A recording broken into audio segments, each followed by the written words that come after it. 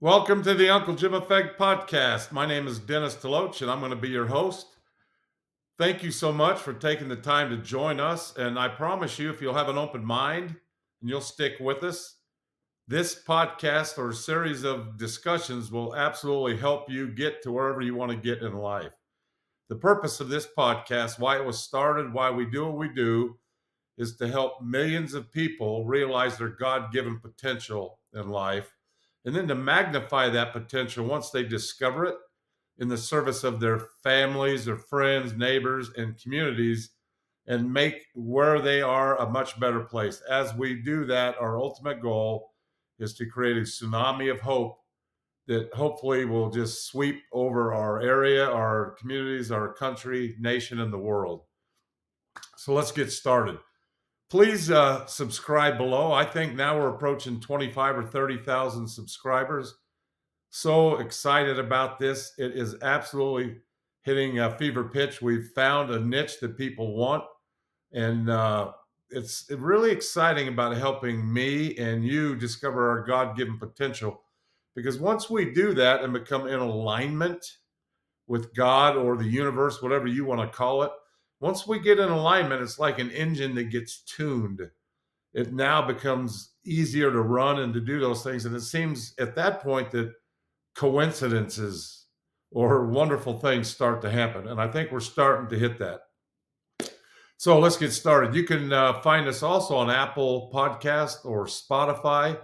And please share this with your family and friends as we try to create this tsunami of hope.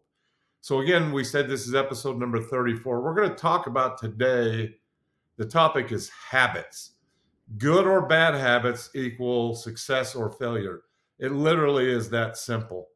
One of the great books written was The Greatest Salesman in the World, and it was written by Og Mandino. And there's a quote in there that really talks a lot about habits. And if you get the opportunity to read that book, it really is a good book. So this quote says, "In truth, the only difference between those who have failed and those who have succeeded lies in the differences of their habits. Good habits are the key to all success. Bad habits are the unlocked door to failure." Isn't that an interesting concept? When you have bad habits, you're unlocking the door to failure, and anything can step right in that door and create failure for you in an instant. And so good habits are the key to success. And that's really the only difference between anybody you can think of and yourself. If they've had success in life and you haven't in a specific area, if you examine their habits versus your habits, you'll see a direct contradiction in what you're doing versus what they're doing. We've all been there, we've all done it, and we're all guilty of that. So today what we're doing is we're not judging our past. We're saying, what do we need to do to move forward from this day forward? And that's the goal. Everything we do is not about judging our past. It's about helping aid our future.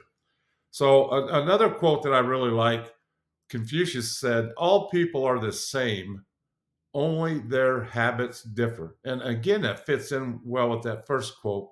So people are the same. Abilities are roughly the same. Generally, it's the habits or what we do at the time we have over an extended period of time that make the difference in success or failure in anything you want to talk about. So let's define habit. Interesting definition of habit. It says an unusual way of behaving, something that a person does often, in a regular and repeated way. Often, regular, and repeated. And it's an unusual way of behaving. So let's think about that for a minute. Is it unusual for people to get up at 4:30 in the morning to go work out, even if it's cold, rainy, or stormy outside? Absolutely. Is it unusual for us to want to eat broccoli versus a cupcake? Absolutely. So a habit, and in this case, we're talking about successful habits, it's an unusual way of thinking.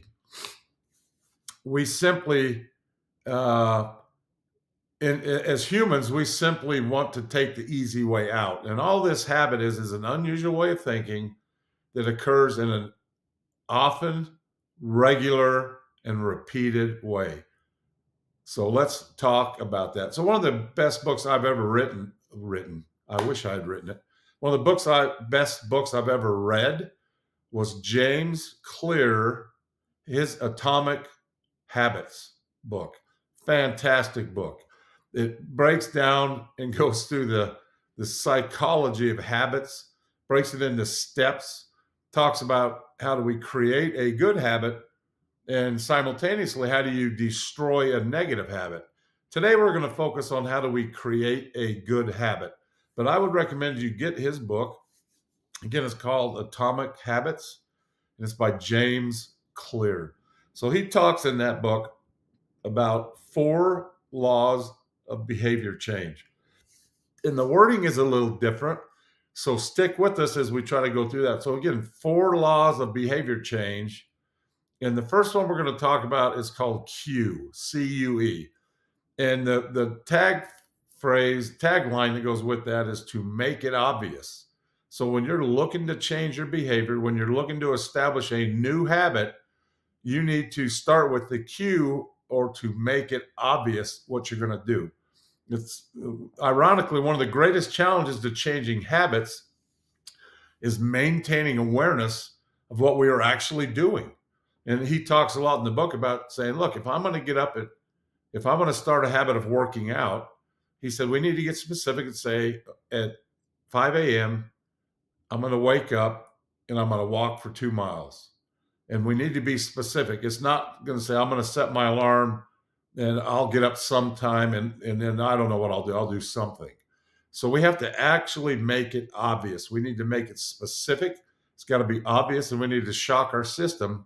And the cue needs to be make it obvious. In that case, it's specific. If it's a diet, it's going to be starting tomorrow, I'm going to not eat sugar. And whatever your issue might be, maybe it's chocolate, maybe it's Twinkies, whatever that is, be specific. I will limit my intake of Twinkies to 4 the first day.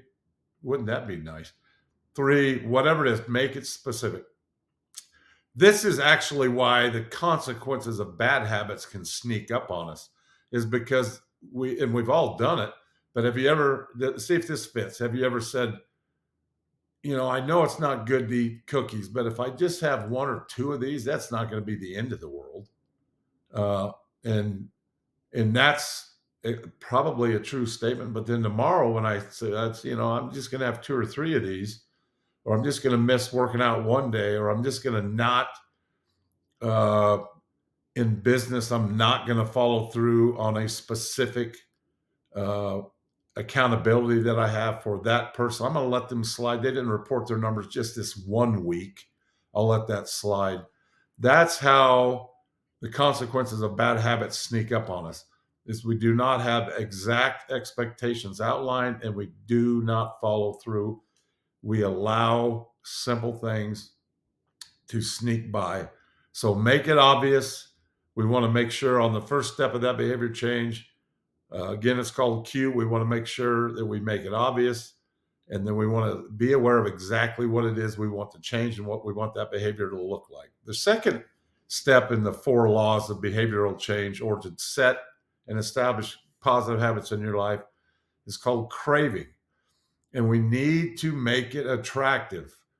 The step we do, the second step of creating a habit, is we need to make it attractive. In the brain, the center that gives you reward when you complete something, say example, you say, I want to lose 20 pounds, and you lose that 20 pounds, you get on the scale, and that success you feel, that center of your brain. Or when you say, I'm going to run a marathon, and you take 6 months to train, and at the finish line of that marathon, when all of that expectation is realized, that part of your brain, do you know that it's the exact same center and the exact same signal and the exact same feeling you get in anticipating a reward compared to receiving the reward? So in your mind, as you say, I am going to cross that finish line, I am going to lose 25 pounds, I am going to accomplish this in business, that feeling you get in your brain is the exact same. The brain doesn't know the difference whether you've accomplished it or you're talking about it. So we need to make it attractive, and we need to. That's why they talk a lot about visualization or positive affirmation. Is if you can start to visualize it in your mind, lots of factors come into play. One of which is what we're talking about here, which is my mind starts to process that reward, and I start to feel it, and it creates momentum in that direction. So the exact same reward system in the brain is activated whether we anticipate the reward or actually experience the reward.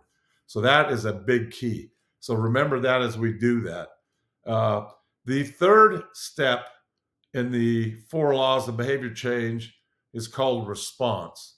And the response, what they're talking about there, is to make it easy, right? We cannot make having a new habit difficult. We're going to make it easy. How many of you / me have spent hours, days, or months even planning on getting started to accomplish something big? You draw it up on paper 6 or 12 times. You buy all the workout clothes. You buy 6 business books. You learn these things in anticipation or preparation to get to this goal. So this might be one of the most critical steps of these 4 laws. And it's law number 3, response, make it easy. It is simple yet profound that we need to focus on taking action, not planning. Let me say that again. We need to focus on taking action, not planning. What does that look like? So if you literally sat down and said, I want to start a workout program. I'm going to start tomorrow. And so I need to go to the store and I need to buy all this workout gear, and I need to buy new shoes, and I need to buy a book, and I need to get a podcast. I need to get new headphones. I need to do all these things. And I'm going to buy a new alarm clock. I'm going to do all these things to set it up and do it. Literally, what you should have done is said, I'm going to start. I want to lose 20 pounds. I'm going to get up right now and I'm going to go for a walk. I'm just going to walk down to the end of the block and back. That's the start. Focus on taking action, not planning. It is so much better to have an average plan implemented than it is to have a perfect plan never executed. So it is always better to have an average plan that you start, because along the way you can make it better. And you'll eventually get to the point where you'll have an excellent plan that you can implement. But the key is brevity, doing it quick. James Clear, in his book, Atomic Habits, talks about a 2-minute rule. And he says, when you start a new habit, it should take less than 2 minutes to do. And he gives a bunch of examples. Again, that 2-minute rule. When you start a new habit, it should take less than 2 minutes to do. For example, he says, if you want to run 3 miles, don't talk about running 3 miles, setting the alarm clock, getting up, getting dressed, doing these things, run. Oh, now it's raining. What do I do? He said, focus on saying, I need to tie my running shoes. That's it. So when you wake up, get your running shoes on, tie them. That's the signal. Now that you have running shoes on, just get up and go run. It talked about in his book the story of this lady who had, I guess, worked out for 30 or 40 years straight. She'd have to get up early in the morning, get ready. She lived in, I forgot, some 30th floor of some high rise. She'd have to take the elevator all the way down, come out, hail a cab, and do this. But her focus every morning wasn't to get up and go work out and take a taxi ride for 20 or 30 minutes to get to the gym. It was, I need to get in that taxi every morning at 5:45. That was her goal. Her goal wasn't to go, I need to go sweat, work out, and for 2 hours. It was, I need to be in that taxi cab at 5:45. And so see how that applies to whatever goal or habits you want to create. What is your taxi moment? What is it you need to do? And it's different for everybody. We've all got it, but whatever triggers you, that's what you need to do. And then the fourth and final law of behavior change to create a habit is the reward. and it's got to make it satisfying. So the first three laws that we talked about increase the odds that the behavior will be performed this time. So when we have a cue, or to make it obvious, to state exactly what we're going to do, when we have a craving, or to make it attractive, to activate that reward system in our brain that this is going to be great when I lose these 20 pounds. When I have a response, or make it easy and have a 2-minute rule to do that, those first three laws of behavior change make it highly probable that we will perform this behavior this time. This fourth law deals with increasing odds that a behavior will be performed next time or again. And so it's kind of easy to do something once, but this is what we need to do if we want to make that behavior, which is the key to success of a new habit, over and over and over again. And so by making it satisfying, that's what we'll do. So as I get up, as I run, that is not going to be satisfying for someone like me who hasn't done it, or in business, or losing weight, or getting in shape. Whatever it is not going to be satisfying. In fact, it could be downright painful. So to create the reward, that is what is going to make it happen again and again and again.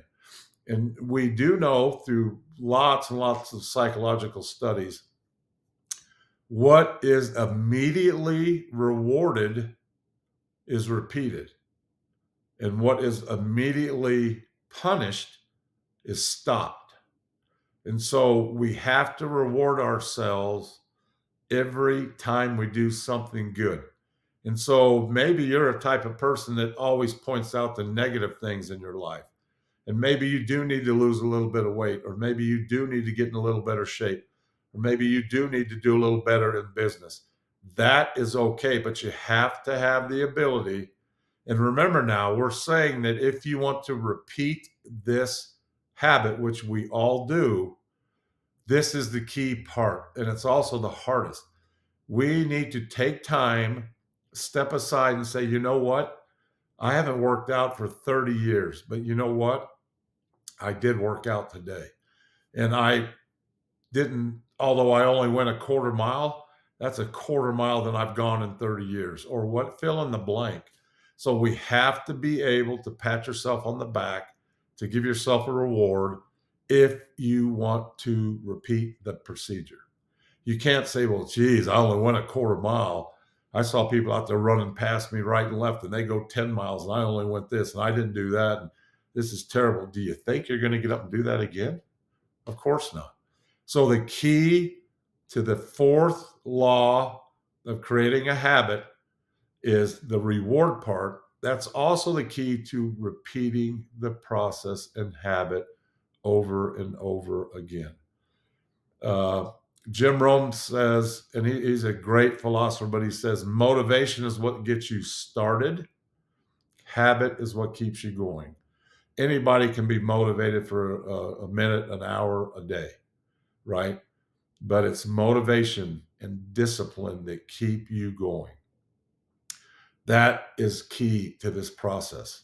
So in review, whatever it is in life that you're trying to change the results in, realize that the only way to change results, whether it's to change your health, to change your weight, to change your financial situation, to improve your knowledge, to do better in business, to get your savings account bigger, anything and everything you can do, it is surrounded and revolves around creating new effective habits.